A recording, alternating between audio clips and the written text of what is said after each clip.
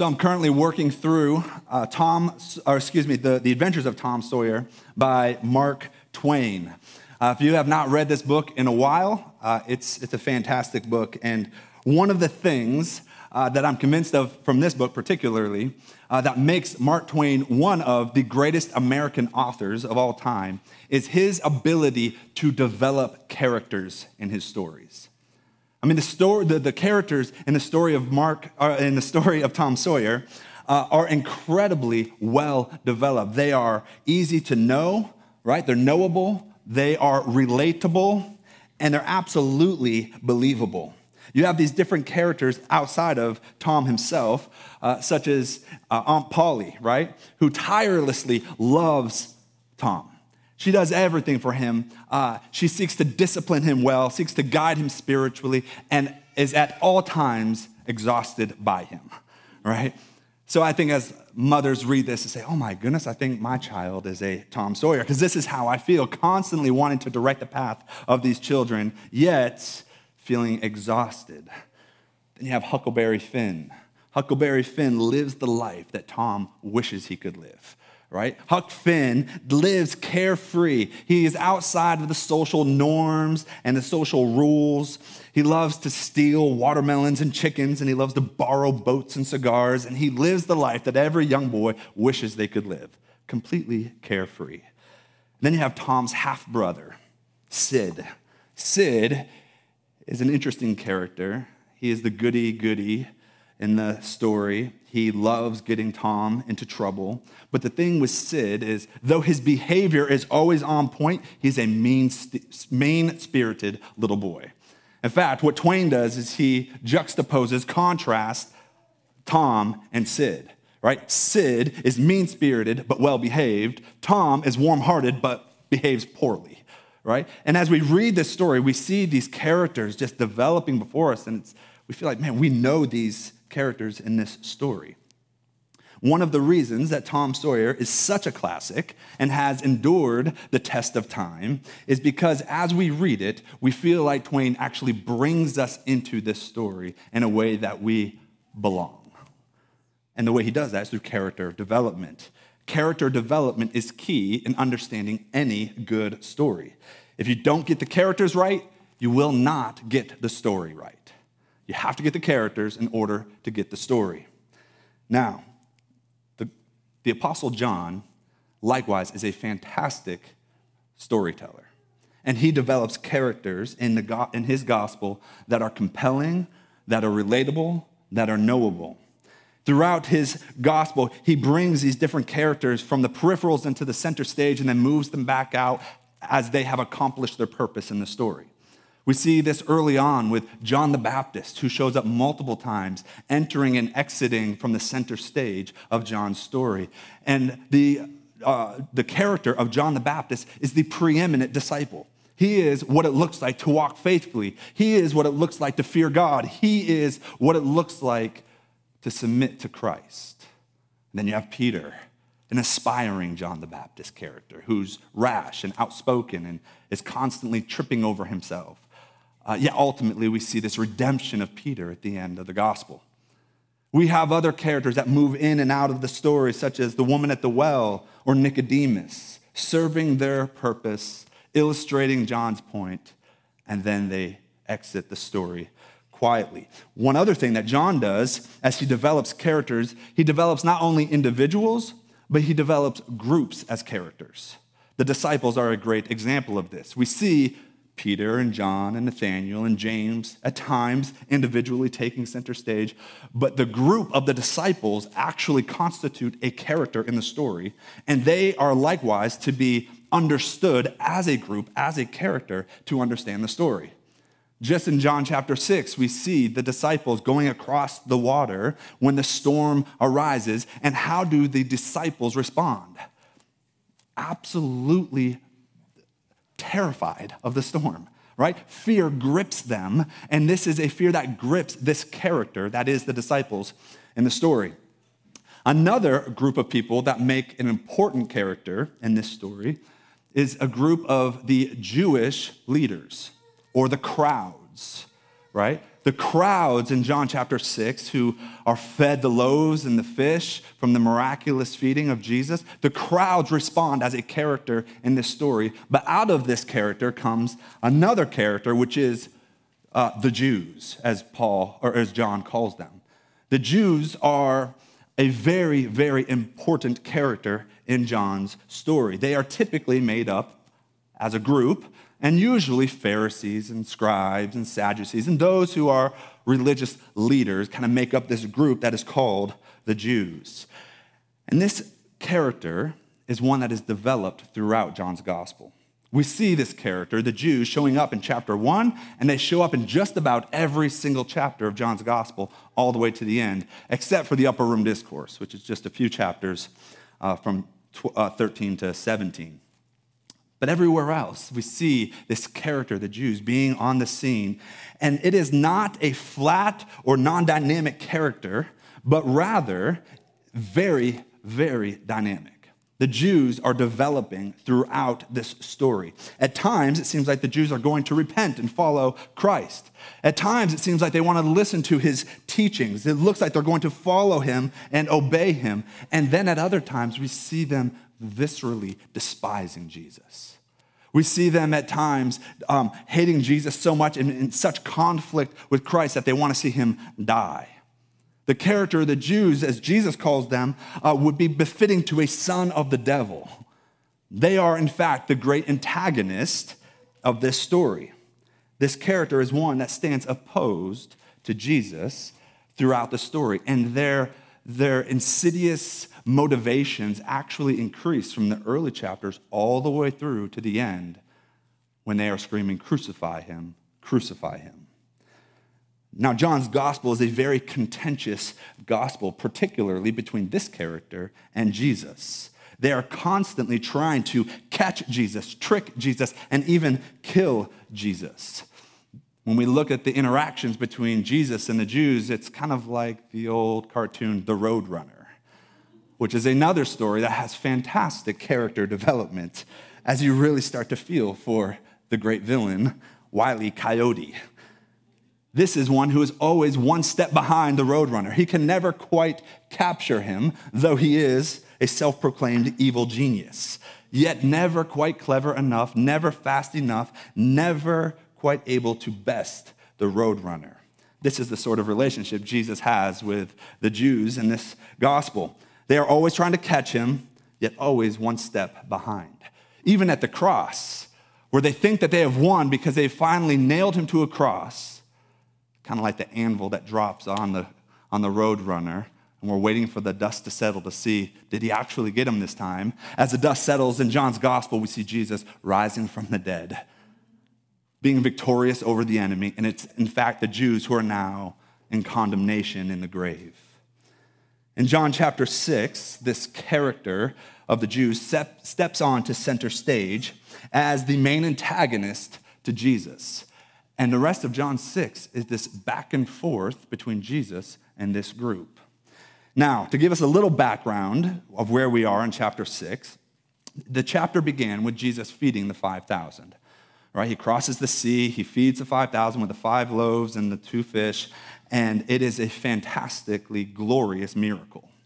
And everybody is excited about this, so they're all praising Jesus, wanting to make him king, calling him a prophet, and so on, but Jesus knows what's in their hearts. He knows this character better than we do, right? He knows what kind of character this is. So what he does is he sends his disciples across the sea by themselves while he goes up onto the mountain to pray. And then a storm comes onto the sea as the disciples are in the boat, and they are terrified. They are fearful. This is their character in this part of the story. Jesus comes and walks on the water, meets them out there, and brings them to the shore after telling them, "Do not fear." He knows the character is a fearful character, and he calls them to not fear, but to trust in him. So now Jesus and his disciples are on the other side of the lake. Meanwhile, the crowd is starting to get their morning appetite. They're getting hungry. The next day, they're looking for Jesus. Where is he? They can't find him, so out of this massive crowd, a group of them, not all of them, but a group of them go across the sea looking for Jesus. And this group that comes across is this character, the Jews, the ones that are pursuing Jesus, looking for him, And then they finally find him on the other side of the sea the next day. This is where our passage picks up. In John 6:25, we have this character, this insidious, this wicked, evil character coming to Jesus and asking him a question. And this question is what leads to the bread of life discourse that we'll be in over the next couple weeks. So verse 25 of John 6 says this: when they found him on the other side of the sea, they said to him, "Rabbi, when did you come here?" When did you come here? This phrase can be translated in multiple ways. When did you come here? When did you get here? How long have you been here? Now, when we read this, we think to ourselves, oh, this is great. Here's a group of people looking for Jesus. They find him and they refer to him in this honorific title, Rabbi, right? This is an innocent character. But to get the story, we have to get the character. It's so important that we understand the character that's asking this question. This question, though to our reading, seems like a fairly respectful question. They're looking for Jesus. But in fact, this is not how John intends it. This is actually a very sarcastic, pompous, kind of arrogant question. This is the sort of question that a bratty little girl would say to her father when he walks into the room and she kind of stomps her foot and says, "Well, where have you been?" And the dad would look at the child and say, "I don't have to answer that at all," right? That sort of question, the way you just asked that, is so disrespectful that, and basically, who do you think you are that you get to ask me this question, right? Know your place. This is the sort of posture that the Jews have when they ask this question. Rabbi, how long have you been here? When did you get here? So Jesus, knowing that this question is dripping with deceit and arrogance off of their lips, is not all that interested in answering their question. In fact, we can see how ridiculous this question is because they refer to him as Rabbi, which means teacher. Should be an honorific title, right? Teacher, Rabbi. But it's not, because throughout the rest of this chapter, we have this character, this group, arguing, grumbling, and disputing Jesus with everything that he teaches, right? They might call him teacher, but they're certainly not his students. They're not looking to learn from him. They are not submitting to his wisdom and to his guidance, but rather they have other motives in mind. So Jesus, knowing the heart of man, knowing this character, again, better than we do, responds to them in verse 26. It says that Jesus answered them, "Truly, truly, I say to you, you are not seeking me, or you are seeking me not because you saw signs, but because you ate your fill of the loaves." He says this in the emphatic. This truly, truly, that means, hey, listen. He's speaking seriously. He's speaking intentionally to them. This is not oh, hey, thanks for complimenting me. He's saying, no, you listen here. You're not looking for me because you saw the signs.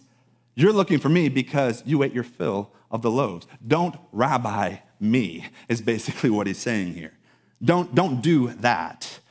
He understands the heart of these people, and he understands that this question is one that he does not need to answer. They asked, "Where have you been?" Jesus does not answer. He doesn't answer the question at all. What does he say? He says, "You're seeking me, not because you saw signs, but because you ate your fill in the loaves." So he doesn't even answer their question. But the way he answers is actually peeling back the layers of deceit on this character and revealing the true motives of their hearts. Right? The true motives is not that you came looking for me because of what I have done. When you saw the signs, you were not impressed. You were not thinking, these are signs of the Messiah. These are signs of the coming king. These are signs that fulfill prophecy. They're not thinking that way. They're not seeking Jesus because he is the Christ. But why? Because you ate your fill of the loaves. Your belly is your God, basically. That's what you're seeking me for, to eat breakfast and to get it for free. So peeling back these layers is something that Jesus does in these two verses. And it's incredible to think about this because we are so often like this character, the Jews. We come to Jesus and we have layers over our true motivation. But here we see that Jesus is one who sees to the heart of man. He sees right to the core of who we are. When we approach the throne of our King in prayer, when we live our lives before his gaze, we must do so not with pretense, not with arrogance, not with self-assurity like this character, the Jews, but rather we are to do so with humility and honesty as we stand before his omniscience. We love to talk about the omniscience of God. He is all-knowing. We talk about the omnipresence of God, that he is everywhere at all times. We talk about the omnipotence of God, that he is all-powerful. And we love to hold up our God and praise him for that until we actually don't believe that at all because we think we can come into his presence and hide something from him. Right? We come into his presence concealing our motives, thinking that, well, maybe if I phrase it this way, Jesus will give me what I want. How often do we come to the Lord in prayer trying to sweet talk Jesus in order to get what we really want? We ought not do that. We are to come honestly and with humility, making our needs and our requests and our desires known to our King. We are not to come to him in confession with a sanitized version. Right? When we confess our sins, we ought to not clean ourselves up or try to sanitize how evil our sin is, but we are to come to him honestly, being very real, painfully real, concerning the wickedness of our sin, trusting he can handle it.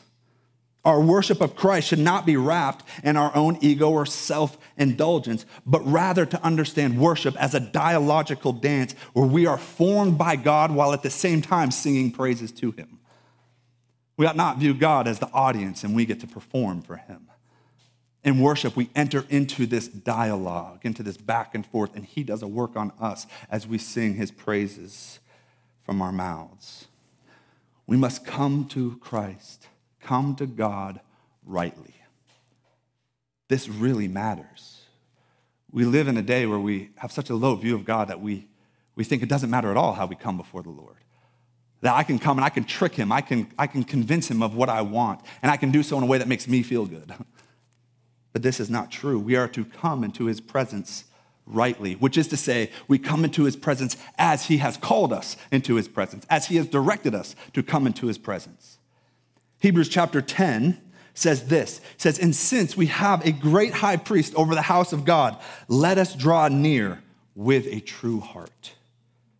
This is how, with a true heart, in full assurance of faith, with our hearts sprinkled clean from an evil conscience and our bodies washed with pure water.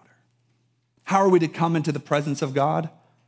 With a true heart, trusting in his faithfulness, having full assurance of his redeeming blood that has cleansed us and held on to us. Right? This is how we come into his presence honestly. We are to do so with a true heart. We do not come as the hypocrites wearing a mask to cover our shame. We are not to come self-righteously flaunting our good works, trying to conceal our guilt. We don't come as Adam and Eve hiding behind fig leaves of self-sufficiency, thinking that God will not see what's really going on. Right? We come into the presence of God completely exposed. And if we come any other way, we're only fooling ourselves and living a delusional life. Hebrews chapter 4 says this, and no creature is hidden from his sight, but all are naked and exposed to the eyes of him to whom we must give an account. This is true whether we want to believe it or not, right? Well, you are not hidden from his sight. He knows your heart. He knows your motives better than you do. He knows your character better than you know yourself. Jesus sees right through the Jews' question to the intentions of their heart, and he speaks directly to it. He's not interested in answering the question that they asked. So knowing that Jesus sees all and nothing is hidden from his sight, we ought to ask ourselves this question. When we come before God, do we do so like the Jews with selfish motives in mind? Or more simply, why do you seek Christ?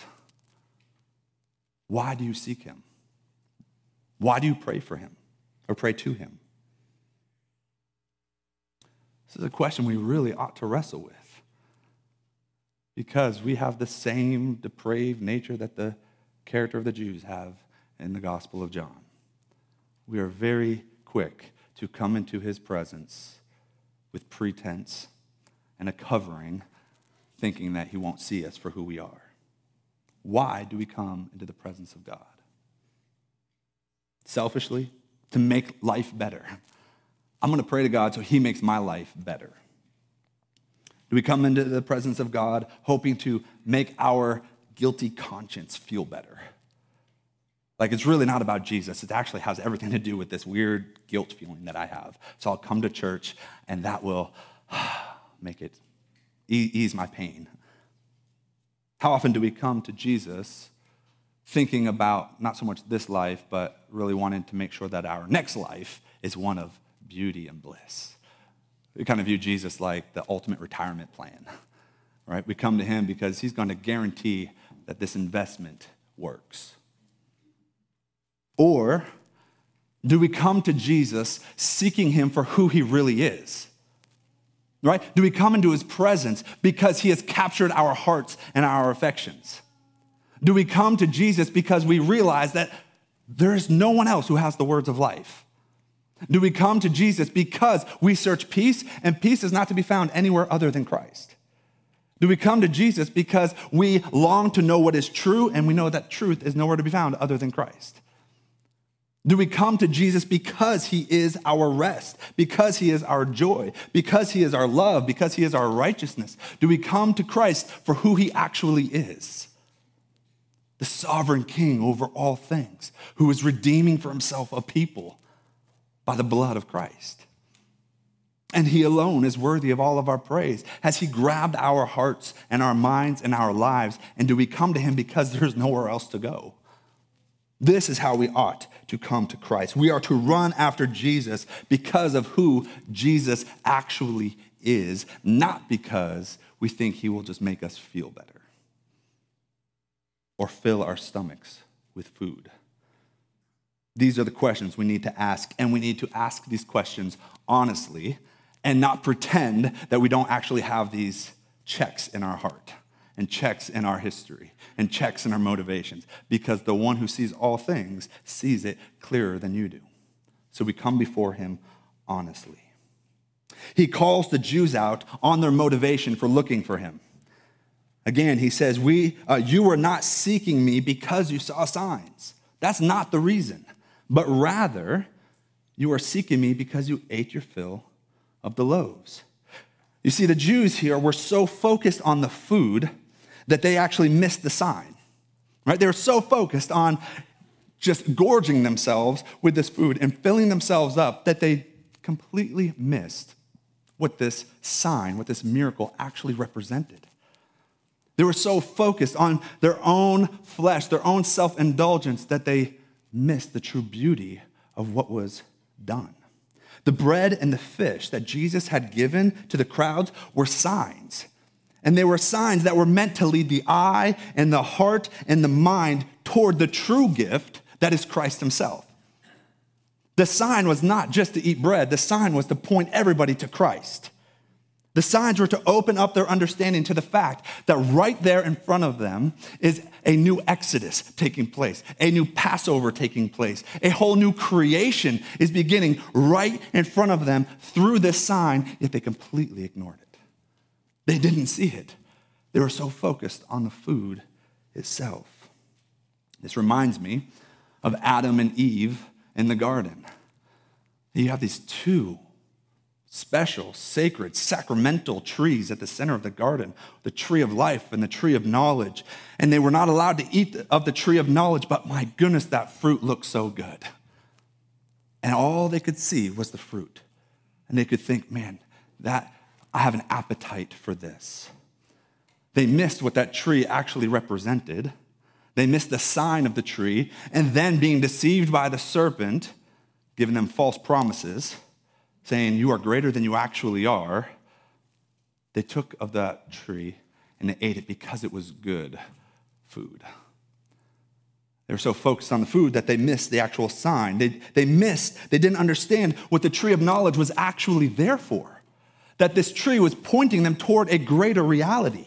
They were so focused on their bellies that they neglected to see the promise that this tree represented. And this promise was this, that at one point in their life, someday, they would be able to eat of that tree and they would gain a judicial knowledge. They would be able to discern what is evil, what is good. And in this, they were to be co-heirs with God, taking dominion over the whole earth, determining what is right and wrong, determining what is wise and foolish, determining what is true.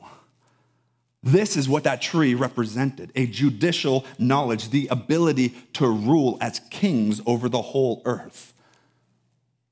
It would have been theirs to eat, but they reached out for it too soon, before they were ready. They failed to see what God was teaching them and even promising them with the tree of knowledge. So rather than seeing the sign, Adam and Eve selfishly only saw the food. So Jesus, in the next verse, tries to redirect the Jews' affections. He tries to reorder their thinking, help them to see clearly what's going on in their own hearts. And he does so by making this very profound statement. This verse is very, very incredible with what he says. Look at verse 27. Jesus responds to them, or continues saying, he says, "Do not work for food that perishes, but for the food that endures to eternal life, which the Son of Man will give you. For on him the Father has set his seal." Now, this verse is really an incredible verse. In fact, this last week, as I was studying this passage, this verse kept glaring at me. It kept looking at me and saying, there's something here, there's something going on here that is not quite easy to see. But there's themes here, there's a pattern here. And when studying a passage like this and trying to explain even a difficult verse, one of the best things you want to do is ask questions of the text and then try to answer those questions as clearly and as simply as possible, right? So this is what I did. I started just asking questions of the text. What is the food that perishes? Right? This is the first question that we should ask. Do not work for the food that perishes. What is that? Well, ultimately, it's anything that's not Christ. Okay, so what is the food that endures to eternal life? Well, if we look at the context and what comes in chapter 6, we see ultimately that Christ himself is that food that endures for eternal life. Okay, so Jesus, that's how we answer that one. Why does he call himself the Son of Man? It's just another title for Jesus, right? Son of Man.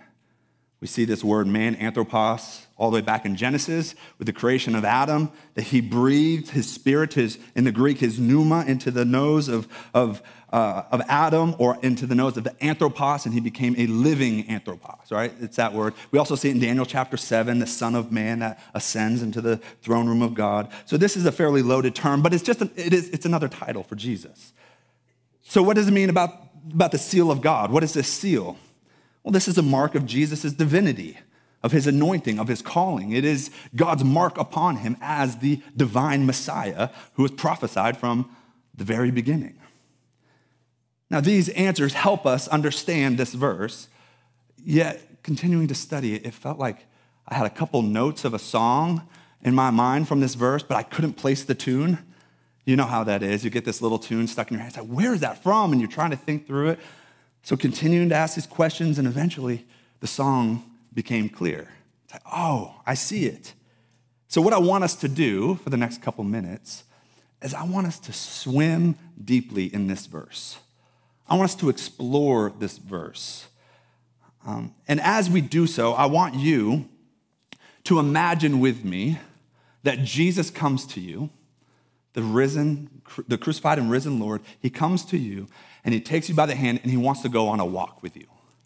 And he wants to walk with you through the pages of the Old Testament, showing you around, showing you everything that pertains to him throughout these pages. Okay? Kind of like the disciples on the road to Emmaus experience when Jesus opens up the scriptures and says and shows them all the things that pertain to him. Kind of like a John chapter 5 where Jesus says that the law and the prophets, it's all about me. Right? So imagine Jesus himself takes you by the hand and he wants to take you for a walk, a tour through the Old Testament. I think as we do this, we will begin to see the beauty of this verse of John 6:27. So, picture Christ, the second Adam, the Son of Man, Anthropos, Yahweh himself, taking you by the hand and walking backward through the dark halls of history. He guides us past the prophets, bringing us to Isaiah and Ezekiel, and we look and we see them, and we hear them proclaiming this new creation that is coming. And this new creation will be like a cosmic Garden of Eden, where the whole world will be transformed into paradise. And there will be a feast at the table of Christ. As a glorified people in a glorified creation, we will eat with our King. Jesus continues to usher us back to the days of David, where we sing and dance our ways through the Psalms as we hear them afresh as the songs of Christ. He leads us back even further to Moses, bringing us into the tabernacle and showing us around. As he shows us around, he explains how the whole created order is seen in the very design of the tabernacle and the temple. From the lights in the heavens to the waters in the sea, to the trees in the fields, to the rocks, or to the gems and precious stones in the rocks. God's original temple of creation was illustrated in the microcosm that was the tabernacle. He reminds us how he, the Logos, the Word, the very Word of God, was the one who was spoken, and he brought all things into existence. But not only that, but he reminds us that he, the Word of creation, put on flesh and tabernacled among us. So as he shows us the tabernacle, he shows us all of creation and the incarnation, all wrapping up in him. He guides us through the tabernacle, showing us the altar and the bronze basin. He explains how he is the true sacrifice. He is the one who is offered on the altar of God for our forgiveness. And he is the one who washes us and cleanses us clean of our sins. He brings us to the table of showbread and to the lampstands inside the tent, where we see that he is the true bread of life and that he is the light of the world. He then shows us the altar of incense, where we see that he is our ascended high priest who prays for us and intercedes on our behalf. He then takes us by the hand, brings us through the curtains into the Holy of Holies. And there he tells us that this place where heaven and earth are fused together are pointing to him. He is the true sanctuary. He is where God and man dwell together. He is the true, most holy place. Yet this tour does not end in the tabernacle. Jesus brings us further back in time to the Garden of Eden, and he shows us the gates of the garden on the east side, where the cherubim stand with his flaming sword. And we know that for us to try to ascend into this Garden of Eden alone, we would, like those sacrificial animals at the tabernacle, be cut into pieces and burnt up by that flaming sword. Yet Jesus, once again, takes us by the hand and walks us past the flaming sword through the entrance to the garden. And at this moment, we recognize the holes in his hands and the scars on his back, for Christ has already been cut up and burnt upon the altar of the cross, where he has sacrificed as our atonement. Jesus is the one and the only one who can walk us through the gates of the garden. For he and he alone bears the seal of God, the seal that states that he is Yahweh in the flesh. He is of the same substance and nature. He is the eternally existing second person of the Trinity. He is the one who speaks this garden into existence, and he is the one who placed the angel at the gate. This is the seal that Christ has upon him. It is the seal of God himself. And when we see Christ for who he really is and realize what he has done, we also realize that Christ has likewise marked us. For he has brought us into himself, like one who brings food into the body. And there we have been sealed with the Spirit of God. Jesus then walks us to the center of the garden in the cool of the day, where we see the two trees.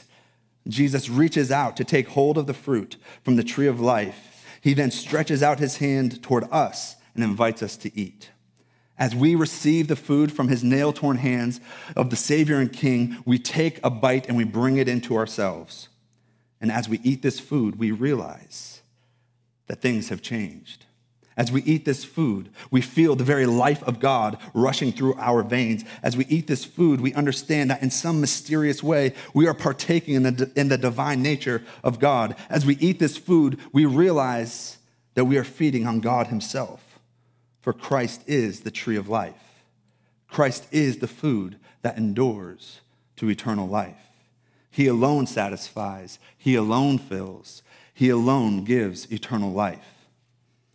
As we eat this food, we realize that every other thing that we have pursued in our lives is nothing, for it all perishes.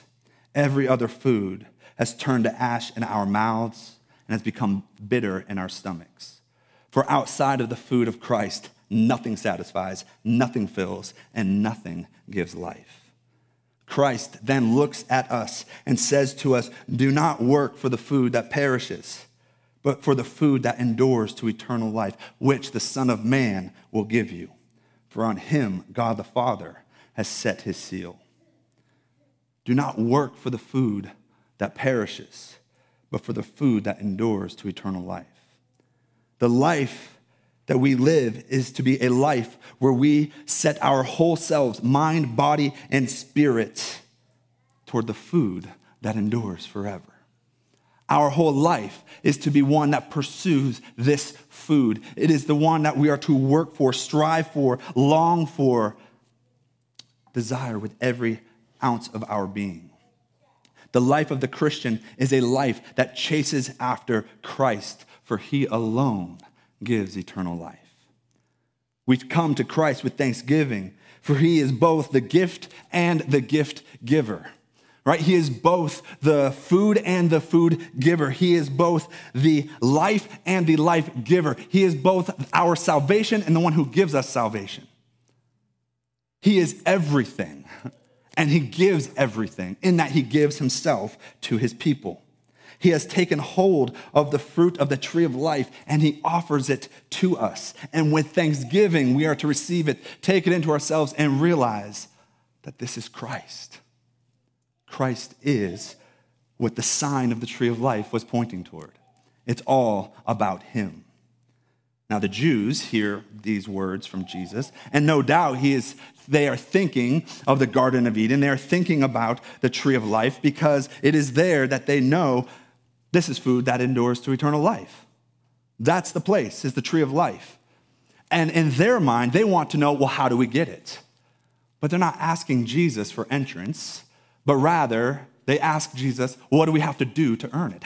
What do we have to do to work for it? How do we get ourselves into that garden once again and eat of that tree? They want the tree of life. They want to eat its fruit. And they want back into the garden. So they ask him in verse 28, what must we do? What must we do to be doing the works of God? Jesus, you just said, do not work for that which perishes, but work for that food which endures to eternal life. So what is the work that we have to do? What do we have to do? What observances must we keep? What feasts must we celebrate? What laws must we obey? What sacrifices must we offer? What works must we do in order to eat of this food that you speak of? Now, most of us in our post-Reformation Protestant theological framework, we want to see a verse like this and say, there it is, legalism, right? Don't be the legalist.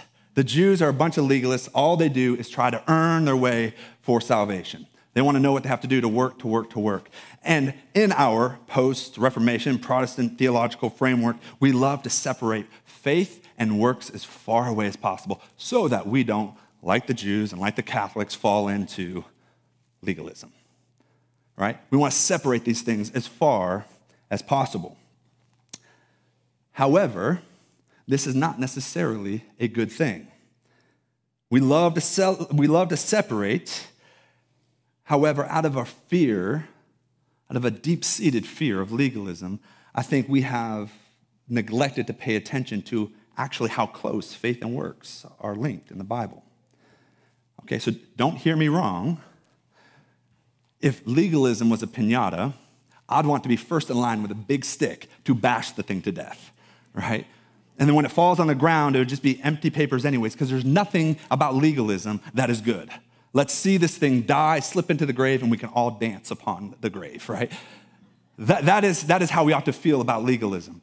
But the problem is we don't bash and destroy legalism by just separating faith and works. That's not how we do it. We destroy legalism by properly understanding and appropriating faith and works. So if we understand faith and works, we understand that the Bible puts them together very closely to the point where we would say biblically, James, John, other places, even in Paul, that faith is a work. We don't like that because we're saved by faith, not by works. So how does this work? Well, it doesn't work by separating them. We have to reckon with what the Bible says. Faith is a work. Now, the question that we have to ask is then this: well, whose work is faith? And this is the question Jesus answers for us in verse 29. He says, Jesus answered them, "This is the work of God, that you believe in him whom he has sent." This is the work of God, that you believe, you have faith. This is the word pistis, which is to believe, to have faith, to pledge allegiance to. All of that's wrapped up in this word. This is the work of God, that you believe. So we see, absolutely, faith is a work. It's just not our work, it's God's work. It is God's work. This is why Paul says, let the one who boasts, boast in the Lord, because he has done the work. He is the one who does the work of faith. For we are the ones who receive this gift of eternal life by faith, and the faith that we have is a faith that God has worked in us. We ought not separate faith and works. We just need to properly appropriate them. The work of faith belongs to God, and we receive that gift freely. And for us to receive and eat the food that is Christ for eternal life, we do not need to get our teeth and our stomachs, our appetite ready, right? To eat this food, to take the fruit that is Christ and bring it into ourselves. We do not need to get our appetite ready. We only believe and we are filled. We only believe and we are filled. It is by faith that we receive Christ. It is by faith that we feast at the tree of life. You see, it is Christ who brings us into the Garden of Eden. He brings us into the Holy of Holies. He brings us into the presence of God. He feeds us. He works in us. He gives us our faith so that we might respond by living our lives in allegiance to him. Church, we must understand that Christ is the one who does everything for our salvation.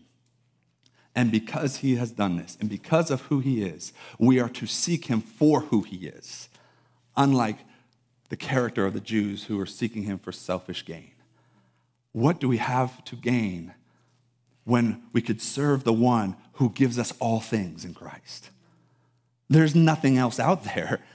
Right? There's no scheme, there's no plot, there's no secret desire of things that we can get on the side when we serve Christ, for he is our all in all. He is all that we need.